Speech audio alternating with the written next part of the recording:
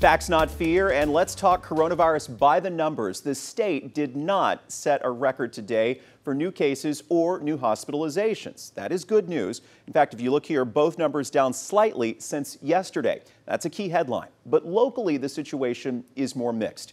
Our region reported 51 new cases. That is up since Thursday. And Jefferson County's numbers you see there also up slightly. When you look at this graph monitoring the rolling average, it's easy to see.